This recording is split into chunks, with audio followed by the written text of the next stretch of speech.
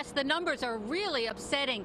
An 87% decrease in breast cancer screening because of the pandemic, according to the CDC. So Project Renewal and its scan van, their work is more important than ever right now to get women out of their homes and come get their mammography.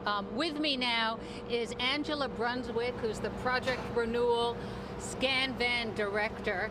We're here on East 45th Street, and tell me, how important is it for women to get their breast cancer screening this month, October Breast Cancer Awareness? Well, it's not just October, but it's every month that they're required, that they should get their mammogram.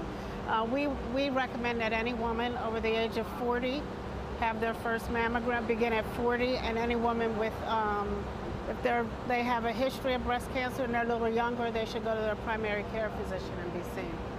All right, so we saw a look of what the van looks like from the outside. Will you give us a tour inside? Sure. For any women who are feeling nervous about going to a hospital, the scan van is where they should go, correct? Why should anyone go to a scan van over the hospital or their doctor's office? Well, first of all, we come to you. We come into your community, and it's convenient for you. We follow all of the health and safety guidelines for COVID, so the van is clean, it's sanitized, and we do follow-up. We provide patient navigation if you should have an abnormal finding.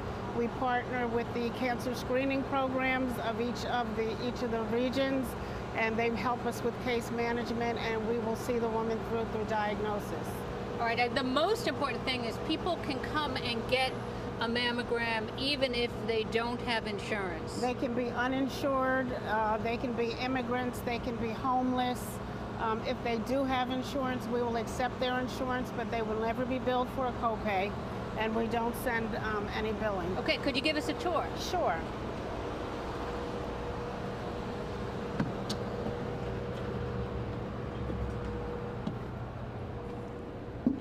So how does it work? So women typically have an appointment in our electronic schedule. They come into this area, they get registered. After they're registered, their paperwork comes back here to the second compartment, which is where our mammographies are actually done.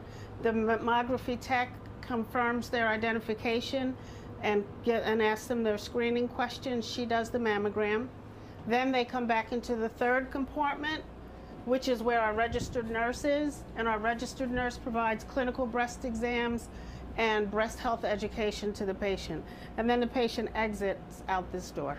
And if you'd like more information, thank you so much, Angela Brunswick. There's so much information to give to people. This scan van is out 365 days a year. Maybe you take Fridays off sometimes. Pretty much. But you can find out where the scan van will be in your neighborhood. You go to our website, pix11.com.